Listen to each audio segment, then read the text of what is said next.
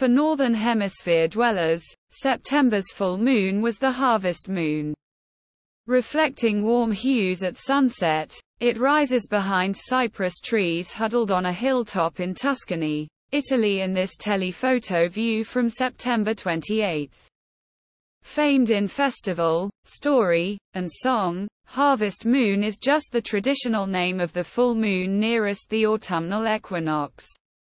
According to law, the name is a fitting one.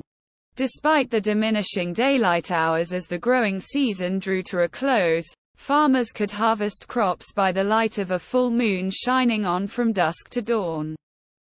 This harvest moon was also known to some as a supermoon, a term becoming a traditional name for a full moon near perigee. It was the fourth and final supermoon for 2023. Note: non-NASA APOD mirror sites will be updated if the U.S. government shuts down.